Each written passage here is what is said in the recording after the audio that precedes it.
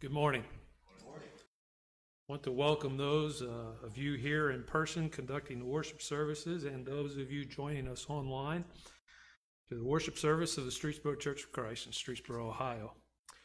We pray that you will join in our worship to God and you will be uplifted and encouraged by doing so. We also pray that we are true to the Word and that our worship will be pleasing and acceptable to God. If any of you have any questions about why we do what we do or what we teach, please do not hesitate to reach out to us. In the way of announcements this morning, got a lengthy list. First of all, for the sick, please keep in prayer the following: Tara Vargo, who is facing some upcoming surgery. Tish's sister, Carolyn, and brother-in-law, Jim, who both have COVID. They are doing a little bit better. Beth West, sister to Emily's friend Maria, had her thyroid removed last week. The doctors do believe they got all the cancer. Let's continue to keep her in prayer and pray that they did get all the cancer. John Scotton has recovered from COVID. Teresa is doing better but still weak. And I'd like to add my Aunt Mary Laverne Wood. That was my dad's sister, and she has COVID and double pneumonia. We also had quite a few deaths of relatives and friends. So keep all of these families in your prayers. The Spences and the loss of their cousin husband, Lori Nash's husband, Tommy, who passed away last week. Bobby, keep him in prayer as well. He'll be doing the graveside service. Also, Lyrica Fern, who was a friend of Hazen's, passed away last week. Katie Murdoch, a friend of Travis's, passed away last week.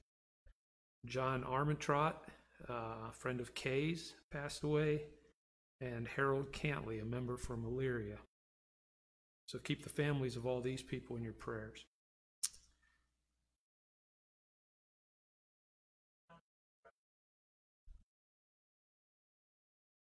Oh, okay, the bulletin was incorrect. Sorry, John Armentrott did not pass away. He had... Sorry. Okay, we'll get confirmation from Kay. Upcoming events, don't really have anything except for the fact that we, as it stands right now, we do plan to resume in-person worship services on the 17th and in-person Bible study on Wednesday night on January 20th. So mark those down and plan to gather back together as a congregation on the 17th, Sunday morning at 10:45 for worship, and then Wednesday on the 20th at 7:30 for Bible study. Is there any other announcements? Okay, let's begin our worship.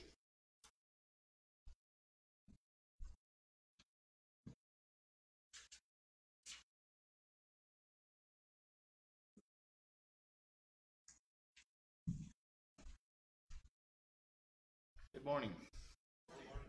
Our first song will be 694. 694. To Canaan's land, I'm on my way. 694.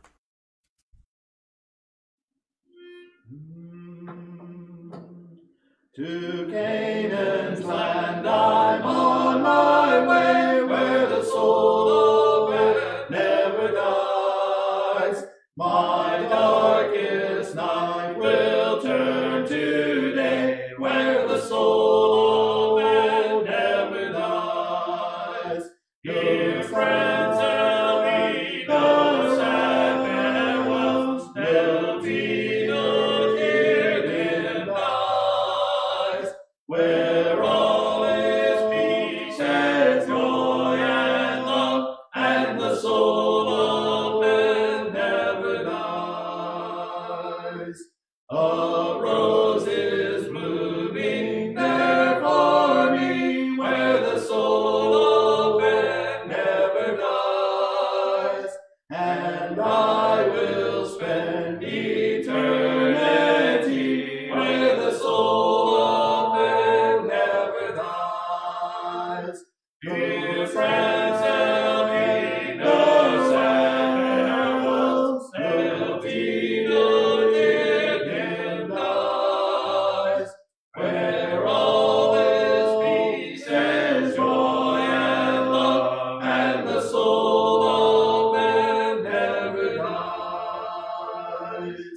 I'm on my way to that fair land where the soul of man never dies, where there will be no parting hand, and the soul of man never dies. Here, friends, and meet the sad farewells, will be no dear hymn dies, where all is peace and joy and love, and the soul of man never dies. Song before our opening prayer will be Song 447, 447, Near to the Heart of God, 447.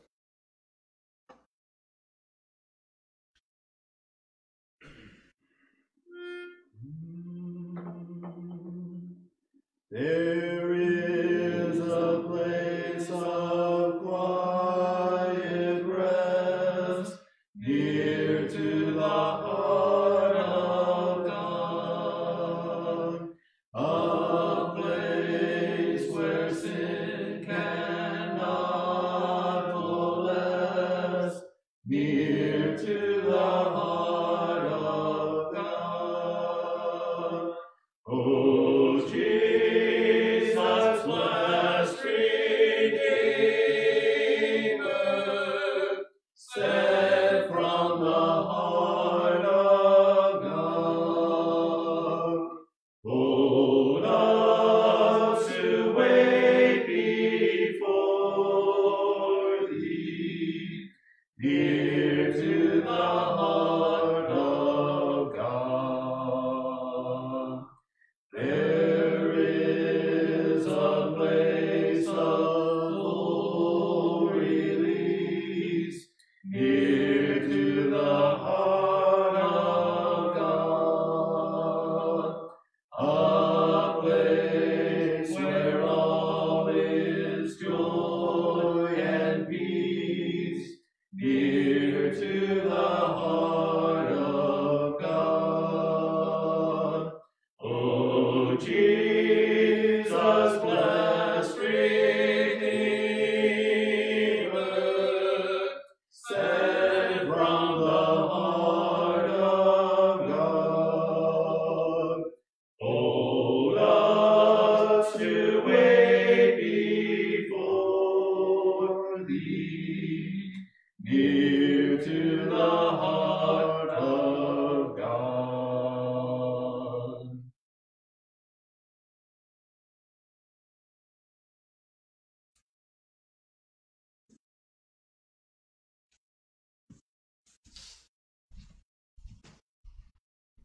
Let's pray. Heavenly Father, we're so thankful for this opportunity we have to be together, to worship you. We realize that the situation is different in our age, and pray that you will be mindful of all your servants, wherever they may be, and especially those who seek to worship and to glorify you. We realize there are several that are sick, and those who are facing procedures and whose health is very tentative at this time. We pray that you will be with them, and pray that you will be with those who look after them. We pray that you will help us to remember at these times where our faith is really supposed to be, and that's in you, and where our hope lies, and that's in eternal home with you. We're also mindful of those who have lost loved ones, and know that there are people that are grieving over these losses, and pray that you will strengthen them and that you will help them during these difficult times as they have lost people that are precious to them. We pray that you will help us as we interact with one another, that we be mindful of those who are suffering, and that we will do all that we can to lift one another up. We're thankful for the church. We're thankful for the congregation here, for the elders and the deacons, for Ralph who preaches, and all those who work hard to try to conduct a service here, to try to make sure the light is shining in this community. We pray that you will bless this congregation. We pray that you will strengthen us, that we may be able to reach more people during this difficult time than maybe we've ever reached in times past. We pray that you'll be with our nation, with our leaders. We know that there is much turmoil. We pray that you will be with our leaders, that they will do the things that are right. We pray that you'll help them, that they will look to your word and follow it. We know that there are leaders out there that would lead us astray. We pray that we will have the courage to look to your word and put our trust in you and to always follow you regardless of these others. We pray that you will be with us as we worship you together, as we sing songs, offer prayers, and partake of the Lord's Supper, to give of our means, to hear a message from your word. We know that there are things in our life that are competing for our time, that are interfering with our concentration. And we pray that you will help us to be able to concentrate, to focus on these things that are truly so important. We're so thankful for your Son, who was willing to come to this earth to live a perfect life as a sacrifice for us, to teach us the way that we should be, and to reveal your will for us through the New Testament and all the provisions that have been made. We pray that we'll be mindful of these great things, that we will not let them slip, and that we will be mindful of great sacrifice that he made for us. Again, we're so thankful for all the blessings that we have, both physical and spiritual, especially the blessings that we have through your Son. And in his name we pray. Amen.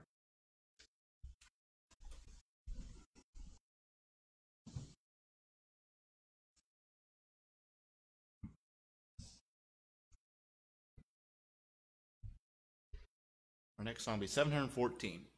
714. Trust and obey. 714.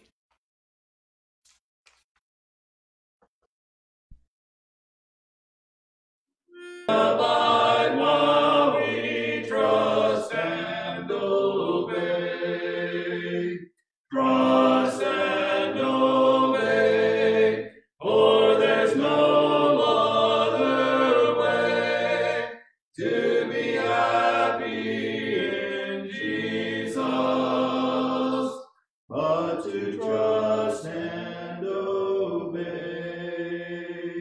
Then in fellowship sweet, we will sit at his feet, or we'll walk by his side in the way. What he says we will do, where he sends we will go. Never fear, only trust and obey. Trust and obey, for there's no other way to be happy in Jesus, but to trust and obey. Prepare our minds for Lord's Supper. We'll sing song number 12. Song number 12. For this song, we'll sing the first, second, and last verse, and then the chorus. First, second, last, and then the chorus.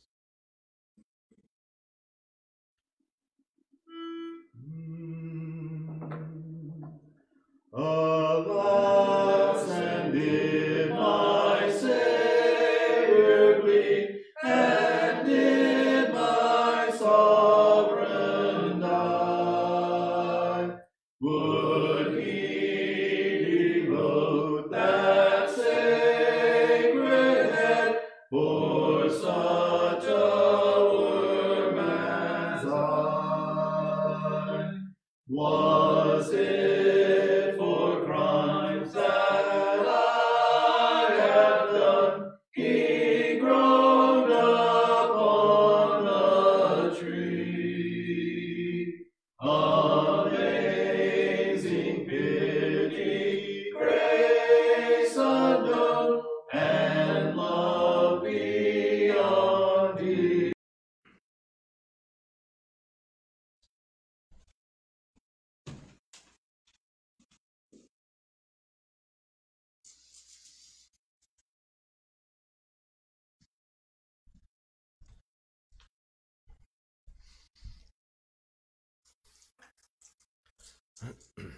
This morning, as we gather around this table to remember our Savior Jesus, we need to remember that this is a memorial that was not set up by man, but was set up by Jesus himself. And we can read of that throughout the Gospels. And one place is in Matthew 26 through 29, which reads, "And as they were eating, Jesus took bread, blessed and broke it, and gave it to the disciples and said, 'Take, eat, this is my body.' Then he took the cup and gave thanks, and giving it to them, saying, 'Drink from it, all of you, for this is my blood of the new covenant, which is shed for many for the remission of sins. But I say to you, I will not drink of this fruit of the vine from now on, until that day when I drink it anew with you in my Father's kingdom.'" So as we take this time each Lord's Day to remember our Savior Jesus, I want us to consider a few things as we partake of the Lord's Supper. And this was adapted from an article that I read by a man by the name of Eric Raymond. And he says, as we partake of the Lord's Supper, let us look up. Since God has invited us to this table, it's appropriate for us to acknowledge that he is central. He invites us to the table through Christ. When you partake of the Lord's Supper, look up and consider who God is. He is unchanging. He is an unchanging God who is merciful and gracious, slow to anger, abounding in steadfast love and faithfulness. He is the God who loves even you and even me, and he has planned for man's salvation through Christ before the world began. Let us look in. When we look up at who God is, then we have a better view of ourselves and who we should be. The supper gives us this opportunity. In 1 Corinthians, Paul gives us instructions for the church when they partake of the supper. 1 Corinthians 11:27 and 28 read, "Therefore, whoever eats this bread and drinks this cup of the Lord in an unworthy manner will be guilty of the body and the blood of the Lord. But let a man examine himself, and so let him eat of the bread and drink of the cup." Thirdly, let us look back. The Lord's Supper points us back. Jesus uses these simple elements, this bread and this fruit of the vine, to remind us of his broken body and his shed blood, the blood that was spilled for us. And this is a time to look back, to reflect on what Jesus has done for us. And finally, let us look ahead. We can look ahead to the time when we will spend eternity in heaven because of Christ's death on the cross. Because of his death, we can have the forgiveness of our sins. We can be in a right relationship with our Father in heaven. And if we remain faithful, we will have that home in heaven. Let us give thanks for this bread.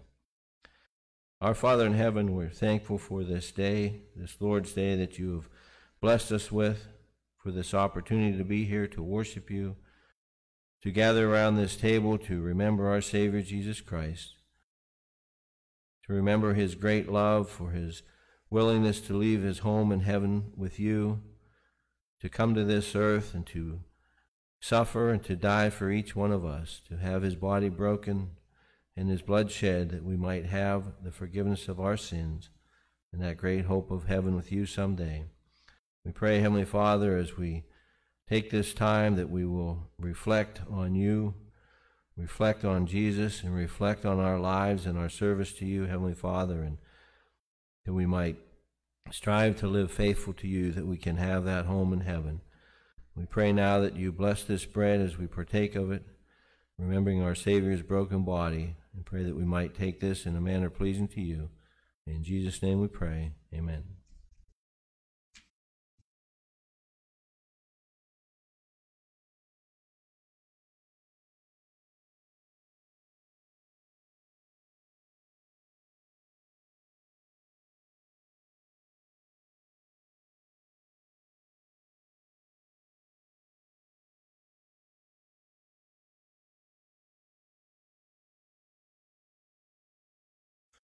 Let us give thanks for the fruit of the vine.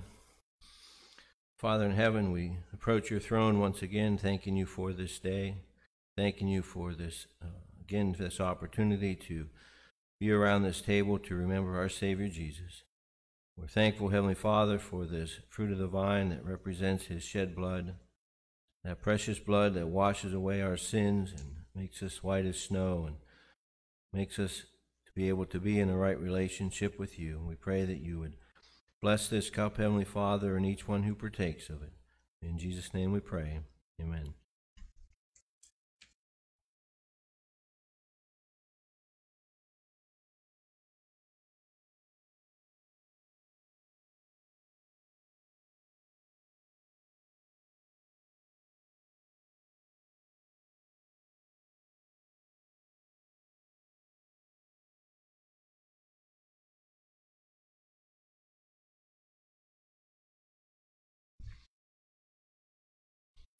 This concludes the Lord's Supper, and at this time we take opportunity to give back to our Lord as we've prospered, as we've reflected on certainly what is most important and what God gave us and Christ gave us, and that's salvation through our Savior Jesus. We reflect on the things that we have in this life that help us to get through each day. Just finished 2020 and beginning 2021, and I'm sure we can all think back, even though we've gone through some trials and many have gone through a lot of sickness, and we can still think about how we've been blessed in this life and what God provides for us. And we know that everything that we have comes from God, everything good comes from God, and that he'll take care of us and provide for us and be there for us in whatever we need. And we take this time each Lord's Day to reflect on those blessings and to lay by in store as we've prospered, and to give back to God, and we might carry out his work here on this earth. And we pray that we've taken the time throughout this week to think about our blessings and have prepared to give back to God today. And at this time we'll remember the ways that you can give. Those here can give in the box in the back, and again, we can mail the contribution in or make arrangements to meet someone here at the building to be able to do that. This time, let us pray. Father in heaven, we're mindful of you and how you bless us and take care of us and provide all those things that we need, the physical things to get through this life.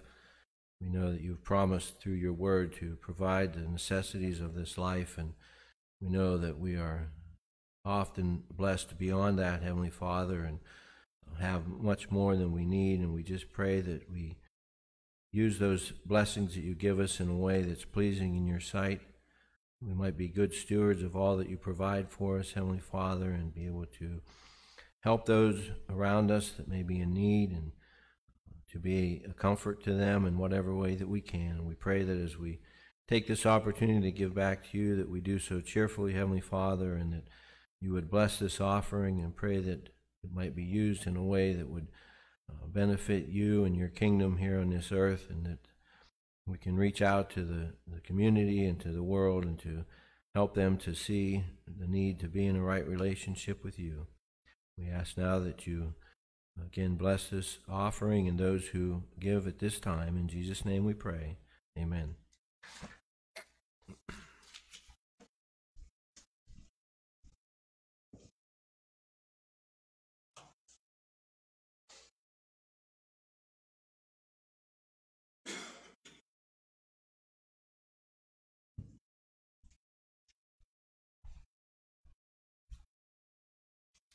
The next song will be 730.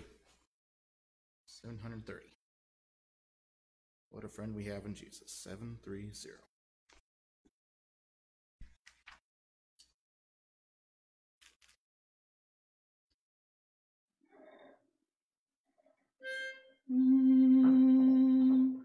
What a friend we have in Jesus, all our sins and griefs to bear. What a privilege to carry everything to God in prayer. Oh, what peace we often forfeit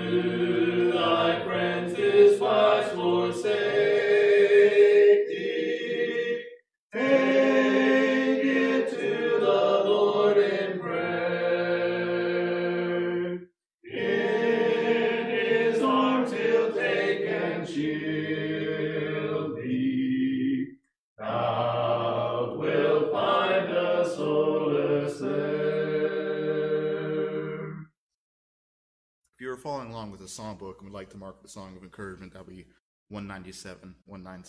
Have thine own way, Lord. Before Brother Ralph's sermon, we'll sing song 84, number 84, Bring in the Sheaves. Sing only the first two verses of 84. 84.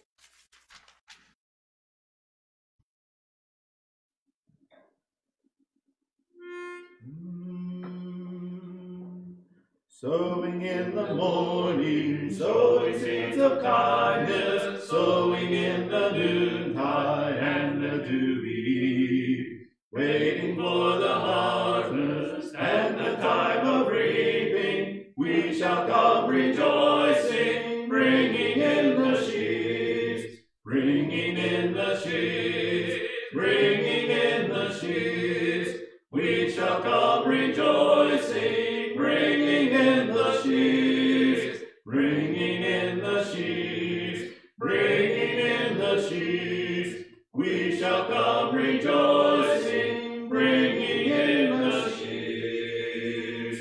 Sowing in the sunshine, sowing in the shadows, fearing neither clouds nor winter's chilling breeze. By and by the harvest and the labor ended, we shall come rejoicing, bringing in the sheaves, bringing in the sheaves, bringing in the sheaves. We shall come rejoicing, bringing in the sheaves, bringing in the sheaves, bringing in the sheaves. We shall come rejoicing, bringing in the sheaves. Once again, the song of encouragement will be 84, number 84.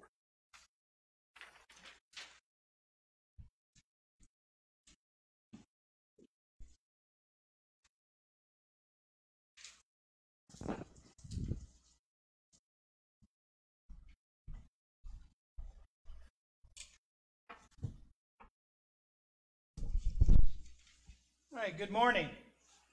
Glad to have you here with us. The few that are here, we're glad to have all of those with us who are watching online. I'm told by the ones who are doing our stream that usually we're over 100 with those who are watching online.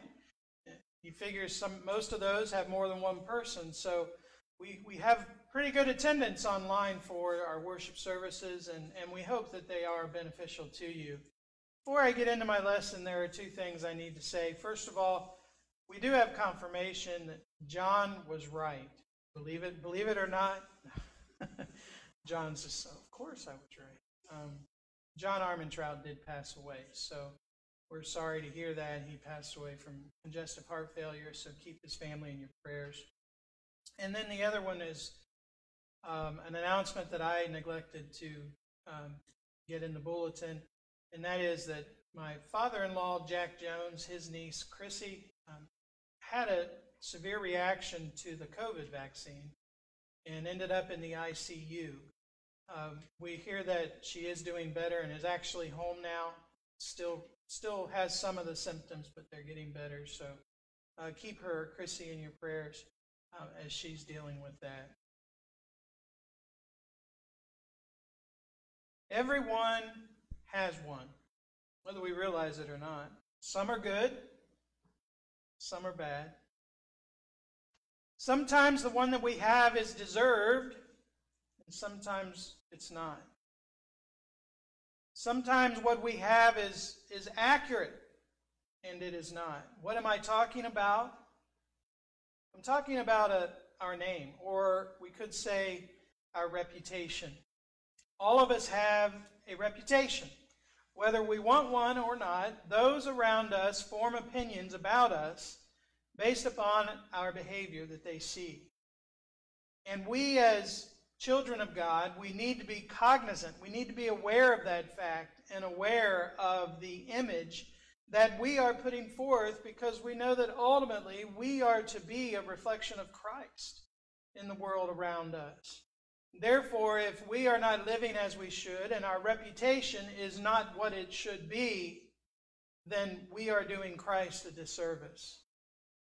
as we begin to think about this, let's think about a definition of the word reputation.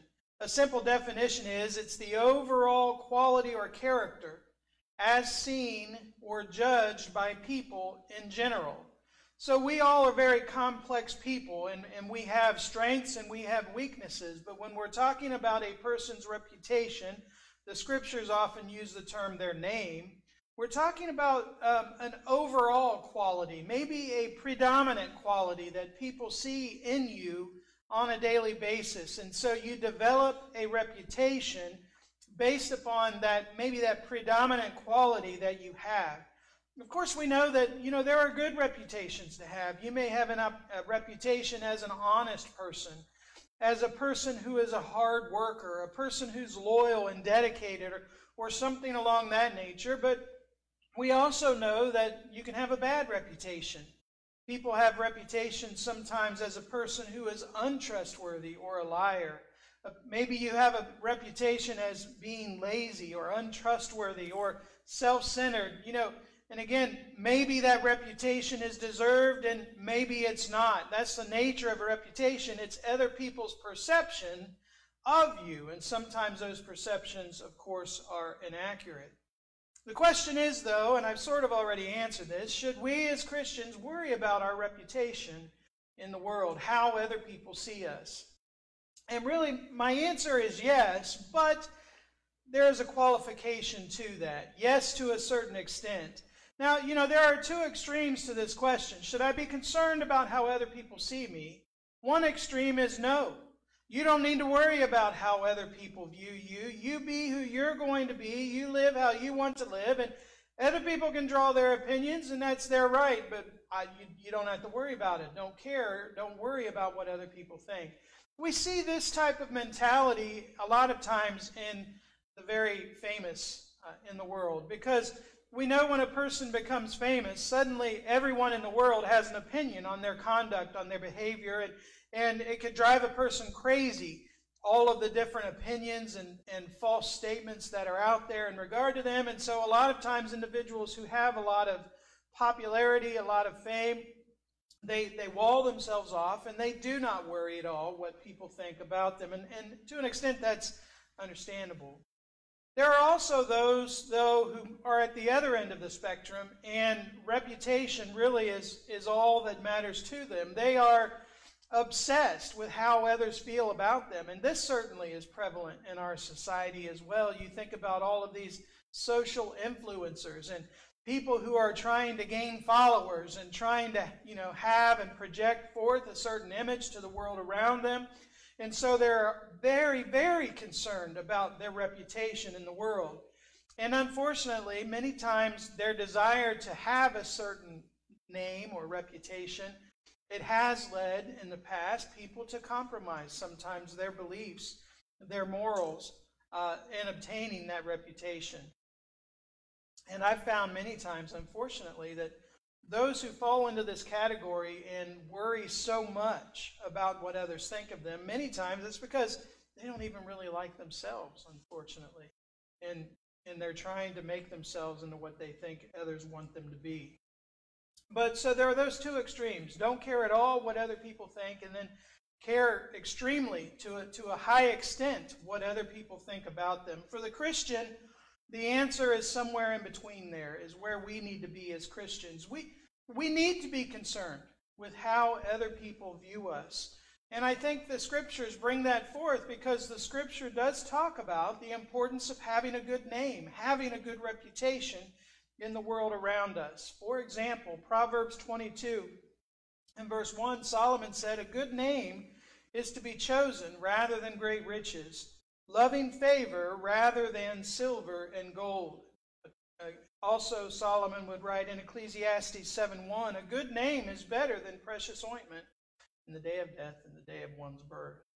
As we think about the importance of reputation, another passage that comes to mind is when Paul is, by inspiration, giving us the qualifications for a bishop, for an elder. In 1 Timothy chapter 3. Don Treadway, the preacher who baptized me, he often would say that when he talks or preaches about the eldership. He would say that he views an elder as a person that you can point to and say, I want my son to grow up to be like you, like that person, like that individual. And I think, there's a lot of truth in that statement. One of the qualifications of an elder, though, according to Paul, who was writing by inspiration, is that he needs to have a good reputation. 1 Timothy 3 and verse 7, in regard to a prospective bishop, he must have a good testimony among those who are outside, lest he fall into reproach and the snare of the devil. What does it mean to have a good testimony among those who are outside? That's talking about a reputation that even outside the church, an elder needs to live in such a way that they are known as men of principle, and they are admired and respected for their qualities. And again, if that, though, is a quality that God desires for elders, and we are to follow the example of our elders, then certainly that's a quality that we need to strive for as well. We need to be concerned with how others view us, because again, when they look at us, in their eyes, they're looking at Christ as well, if they know that you are a Christian. But we also need to realize that sometimes others are going to form opinions of us that we have no control over. And we cannot allow ourselves to be overly concerned with that. There will always be those in the world who will try to ruin your reputation, will try to say things about you and make people think things about you that are not the case. There will always be those who, as long as there are those who are trying to slander you, there will also always be those who are willing to listen to lies that are spoken about you or about others. Remember what was said, what Jesus said in Matthew chapter 11. He says, what shall I liken this generation? It's like children sitting in the marketplace and calling to their companions and saying, we played the flute for you, you did not dance. We mourned to you, and you did not lament. For John came neither eating nor drinking, and they say, he has a demon. The Son of Man came eating and drinking, and they say, look, a glutton and a winebibber, a friend of tax collectors and sinners. But wisdom is justified by her children. Jesus points out there that he and John both had reputations. And those reputations were not based upon fact. They were not accurate representations of their reputation, I guess, if you want to say that. They say John has a demon. He's crazy. Not eating or drinking. You remember his lifestyle that he lived in the wilderness. And then Jesus was sort of the opposite. He did not closet himself away in the wilderness, but rather, he was among the people, attending the wedding feast in Cana of Galilee and other things like that, and they say, oh, he's a glutton and a winebibber. And so there are those who will spread lies, and those who, if you do live as you're supposed to live, will try to soil your reputation. We can't control that. And therefore, we should not worry overly much about that, because there are always going to be those. If it happened to the most perfect person who ever lived, Jesus himself, certainly it'll happen to you as well. Jesus also said in Matthew 5:11, blessed are you when they revile and persecute you and say all kinds of evil against you falsely for my sake. Okay, so he warns us, not if they speak evil against you and persecute you, but when it happens. He says, blessed are you, approved of God, if you are spoken evil about and people tell lies about you. Also, Peter warned us that would be the case. 1 Peter 4:4. He says, in regard to these, he's talking about the ungodly people of the world. In regard to these, they think it strange that you do not run with them in the same flood of dissipation, speaking evil of you. When the world sees you trying to live according to the teachings of Christ, trying to improve and better yourself, many times simply out of jealousy or aggravation with you, they will speak evil about you and try to soil your reputation. So, should we be worried about our reputation? Absolutely. As Christians, we need to put forth the right behavior, the right character for the world to see, because we are to be a reflection of Christ. On the other hand, understand that there will be those who have a certain opinion of you and maybe try to cause others to believe that opinion about you. And there's nothing really that we can do about that. The key is, though, when they speak evil about you, make sure it's falsely, okay? Make sure that, when they say bad things about you, that they're not true. Because if they're true, that's a whole nother problem we have to talk about there, and that is hypocrisy. But as long as you're living as you should, we can't control what others are going to think about us in some cases. Now, how is it then that we, as people who want to be pleasing to God, who want to reflect that good image of Christ, how do we obtain and maintain that good reputation, that good name that God would have us to have? And really, this isn't difficult.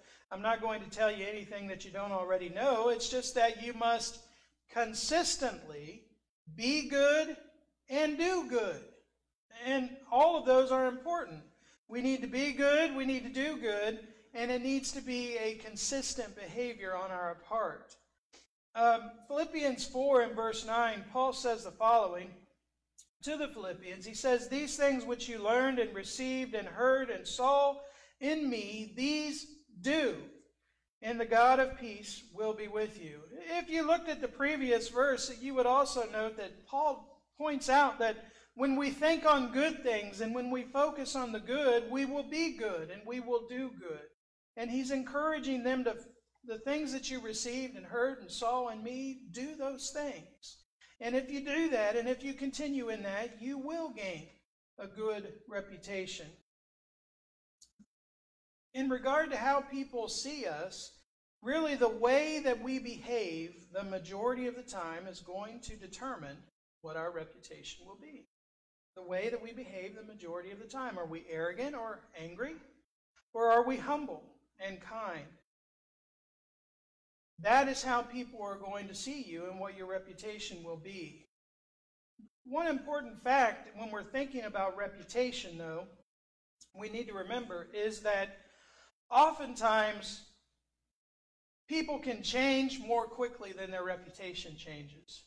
Okay? Maybe we do have an individual who is an angry person, or maybe a person who's lazy, or whatever it might be, and they have that reputation in the world around them, and they realize this fault, and they strive to get better and be better, and they do that. But that reputation, it doesn't change right away. That reputation, unfortunately, will stick to them for a while until people see consistent behavior of the other kind. And then the reputation, hopefully, Lord willing, changes. We have an example of that, a good example of that in the Apostle Paul. You, of course, know the life that he lived before he became a Christian, how he was an enemy of Christianity, an enemy of Christians, and how he went about seeking to destroy the church by destroying the lives of New Testament Christians. And he had that reputation.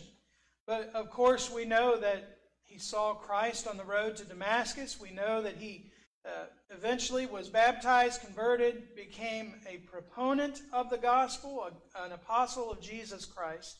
And you remember, though, during that time that Jesus had appeared to him, God wanted to send a preacher to Saul to teach him the gospel so that he could be saved, converted. And you remember what old Ananias said when Jesus said, "I want you to go talk to Saul of Tarsus." In Acts 9 and verse 13, "Lord, I've heard from many about this man." In other words, he's got a reputation, Lord. How much harm he's done to your saints in Jerusalem. Did Saul of Tarsus have a reputation? Absolutely, he had a reputation. As a champion of the Pharisees, as a persecutor of Christians, that was his reputation. And not only do we have that reputation demonstrated in Ananias, but later on, after Paul has been converted and he tries to go to the church in Jerusalem and join up to it, in verse 26 of Acts 9, it says, when he had come to Jerusalem, he tried to join the disciples, but they were all afraid of him and did not believe that he was a disciple. So again, here's an example of a person who had changed, but his reputation remained. And it took quite a while for people to come around and realize that Saul is not a threat. Saul has changed. His reputation is no longer an accurate representation of who he is. So the key, though, to maintaining a good reputation is, again, consistency and diligence. It's a fact, and it's kind of sad, but it's a fact. You can be good and do good 99% of the time, and then 1% of the time be a hypocrite, not behave the way that you're supposed to. And what do you think your reputation is going to be? Your reputation is going to be, well, that person's a hypocrite. And so consistency is so very important when we think about our reputation and the name that we have in the world around us. One mistake can ruin everything. And some mistakes are bigger than others, of course, and the bigger mistakes are the ones that really get you in trouble. But you have examples, and I could list many individuals, I'm sure you could think of many, of people who had very good reputations, and they were looked up to and admired by the world. And then something comes out where they've cheated, they've lied, they've been dishonest, and maybe that was a one-time thing. Their reputation is soiled. It's ruined because of that one event, that one choice that they've made. Brethren, I hope that we're not guilty of judging people like that. We need to realize that people do make mistakes, and that a mistake that they make, while, yes, that mistake needs to be dealt with, and, repentance needs to be part of the resolve there, I hope we don't judge people and our opinion of them is framed by one simple action, a mistake that they have made. I don't think the Lord judges us that way, and I think we need to be very careful in the way that we look at others as well. As we think about this idea then of the importance of a good name, the value of a good reputation, one of the benefits of a good reputation is that many times it will shield you against false accusations. There are, again, as we've said, there are always going to be people who will speak evil against us, and we must make sure that we live in such a way that when others hear that evil spoken against us, they know it's not true. I've used this example before, and I don't mean to embarrass him, but it really made an impression on me. When Dan and Lisa started attending here, they hadn't been here very long, but we were at the building working. Lisa was here, maybe VBS or something, and I think she had taken Dan's car keys. And Dan had called to get his car keys back, and I had talked to him, I guess, and I told Lisa, Dan called. He wants his keys back. He was mad. And Lisa just laughed. She said, I know that's not true. I'm like, well, how do you know that's not true? She said, Dan doesn't get mad. And so she knows her husband, and she knew that wasn't true because she knew her husband. And in the same way, if people know us, and they know that we're honest, we're good people, we're hardworking people, then when somebody else comes into the picture and begins to tell lies, then they know that's not true. Or at the very least, they know, I got to look into this. I'm not just going to believe gossip. I'll look into it. And if it's true, well, okay, we'll deal with it. But they're not going to simply believe false things that are spoken about you. So, you think about it. You never lie. You're a very honest person, but then you lie. And maybe that lie becomes very well known. Well, you're a liar now. That's your reputation. And it takes a lot of telling the truth to get rid of that reputation, because people will remember the lie more than they remember the good that you do. But also, keep in mind that, while it's true that people can change for the better, it's also true that people can change for the worse. And the reputation sticks with them that they're good when really they're not. So Jesus says, we're not to judge according to appearance, but to judge righteous judgment. We are to be fruit inspectors, so to speak, judge them by their fruits, and not by a reputation that a person may have in the world.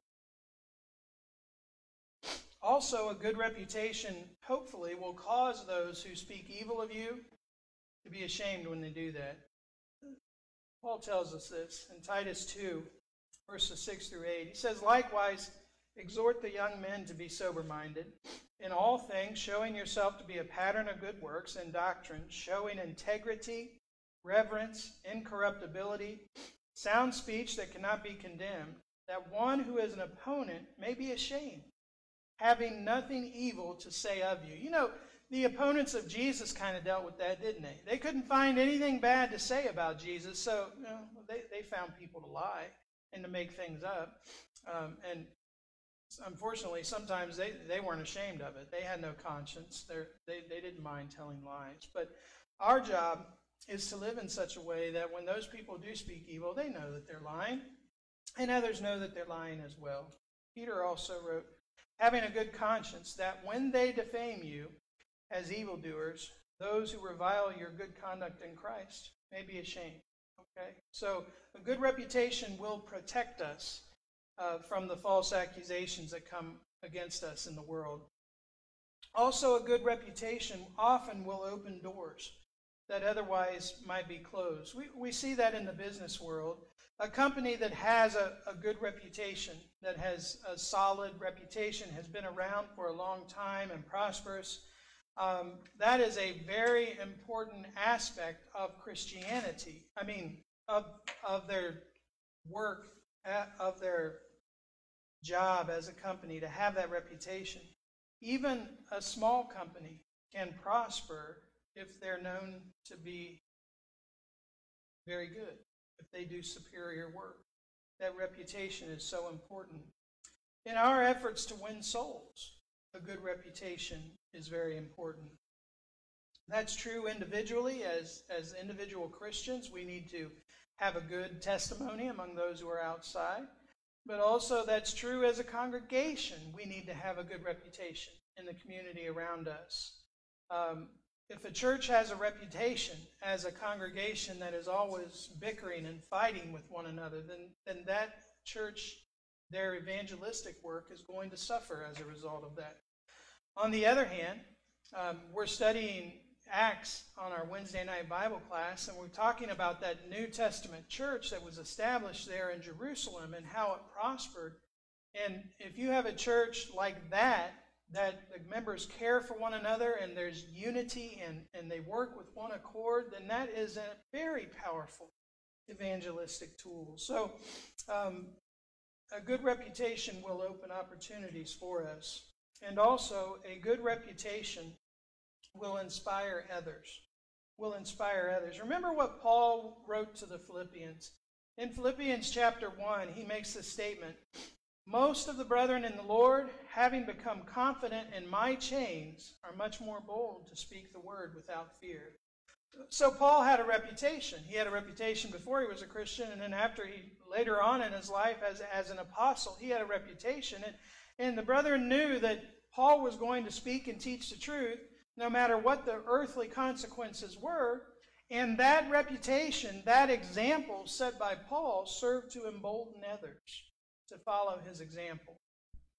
And so our reputation, the way that we live, can inspire others to live the way that God would have them to live. Now, when Paul was writing to the Corinthians, listen to what he says to them in chapter 9. Concerning the ministering to the saints, he's talking about the collection he was taking for the saints in Jerusalem. He said, it's superfluous for me to write to you, for I know your willingness, about which I boast of you to the Macedonians, that Achaia was ready a year ago, and your zeal has stirred up the majority. And you think about all the problems that congregation had that we see in 1 Corinthians. For Paul to be able to say this here in 2 Corinthians, it's amazing. But he's saying, you have a reputation, Corinth. I'm telling everyone about you, about your willingness to contribute, about your generosity, and your zeal, your reputation has stirred up others, encouraged others to strive to be better and to do better themselves. So there are many benefits to a good reputation in the world around us. It protects us from those false accusations. We serve as a good example to others. Opportunities are open to us in the world, especially in evangelism. On the opposite side of that, though, as we begin to wind down, we also understand that a bad reputation can cause a lot of problems.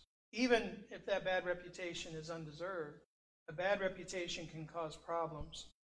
Bad reputations tend to feed upon themselves. As I said, a good reputation will shield you from accusations. A bad reputation does the exact opposite.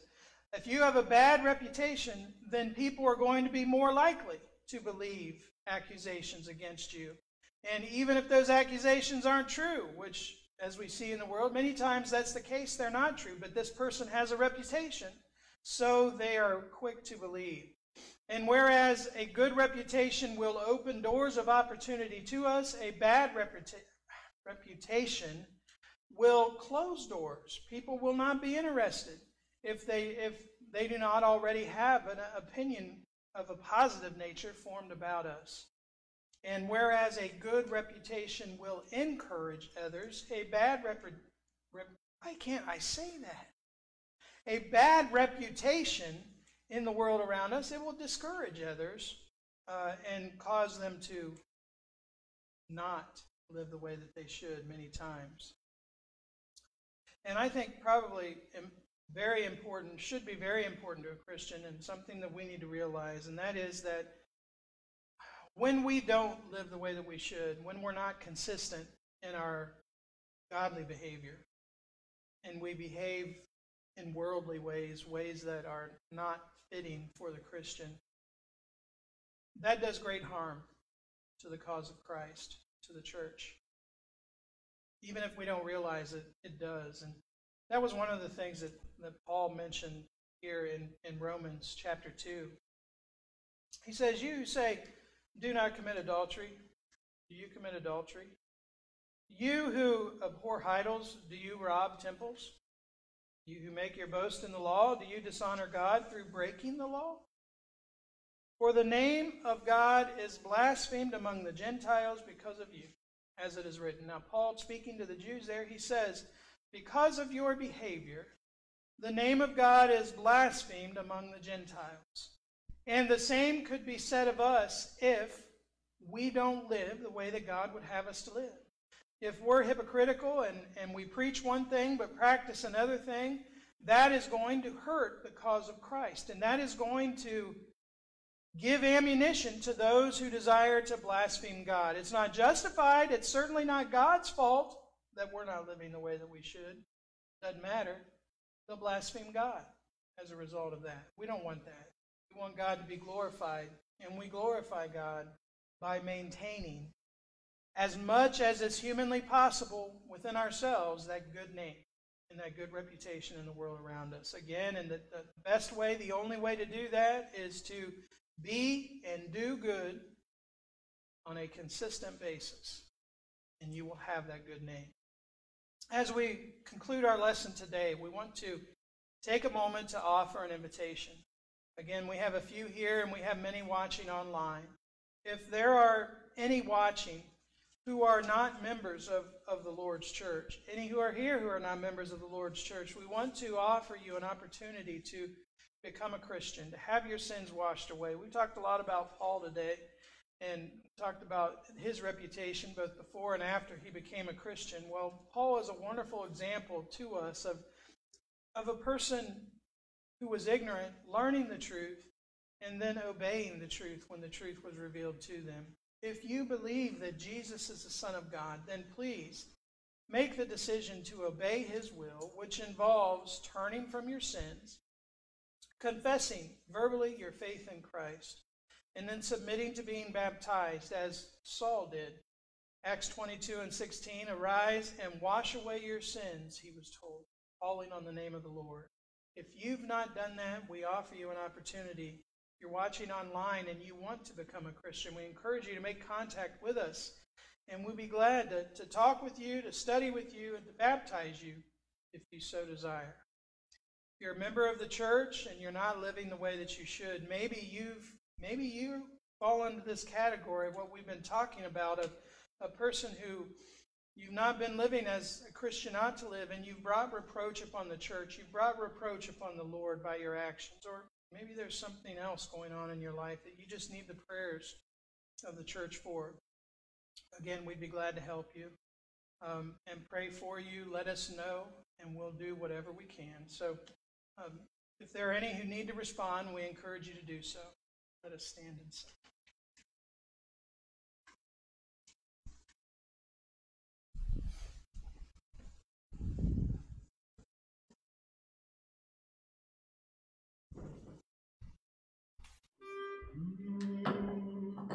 Have thine own way, Lord, have thine own way. Thou art the potter, I am the clay. Mold me and make me after thy will, while I am waiting, yielded and still. Have thine own way, Lord, have thine own way. Search me and try me, Master, today. Whiter than snow, Lord, wash me just now, as in thy presence humbly I bow. Have thine own way, Lord, have thine own way. Hold o'er my being absolute sway. Fill with thy Spirit, till all shall see Christ only, always living in me. I thank Brother Ralph for another excellent lesson. Thank you all who attended here, and thank you all who are watching online. Hope the service was beneficial to you, and hopefully looking forward to that time soon where we should all be able to be together in person. For our closing song today, let's sing 842, number 842, Common Love. 842. 842.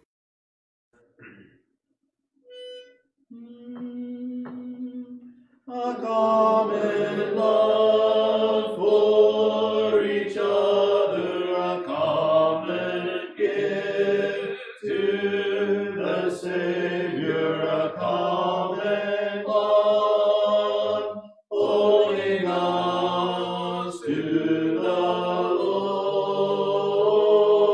Lord, a common strength when we're weary, a common hope for tomorrow, a common joy in the truth of God's word.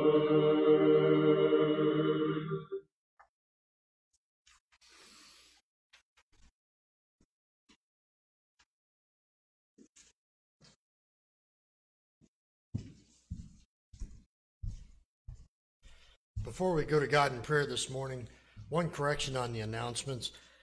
My cousin Lori's husband, Tommy, his wish was not to have any sort of service. He will be cremated and they won't do their private family burial. But my uncle, Roy Lee, who passed away a couple weeks ago, my mom's brother, I will be doing the service for him when that time comes. So just want to make that correction. Let's go to God in prayer. Our most gracious and loving Father in heaven, we're so very thankful for the opportunity we've had today to come together with our brothers and sisters in Christ and worship you. Father, we pray that all that we have said and that has been done here today has been pleasing in your sight. Father, we're so thankful for your son Jesus and the great sacrifice that he has made that day on the cross, that we could have that hope with you in heaven someday. Father, we're so very thankful that we have your written word. We have the Bible, which instructs us on how we are to live our lives and how we conduct ourselves. But most importantly, Father, we're thankful for your plan of salvation that will ultimately lead us to you in heaven someday. Father, we ask that you please be with many of our number who are away from us who are sick. Father, we ask you to be with our sister Tara Vargo as she is battling many health problems. We just ask your blessings for her. Also, Father, we ask that you please bless her mom, Peggy, as she travels to see her. Father, we ask you to be with Sister Tisha's sister and her husband as they are battling COVID. We just pray that things will go well for them, that they'll be able to have a full recovery. Father, we ask you to be with Teresa Scotton as she is also battling COVID, and also thankful for Johnny Scotton as he is recovering from the COVID that he has had. Father, we ask that you please be with all those that have lost loved ones recently. My mom's brother Roy, and also John Arbentroth as he has passed away. Father, we just ask that you please be with them and bless the families as they go through this time of grieving. Father, we ask that you please go with us as we start a new week this week, that you will help to keep us safe. Father, we ask that you please forgive us of those things that you see wrong in us, Father, and help us to overcome them in the future. All these favors and blessings we ask in Jesus' dear name. Amen.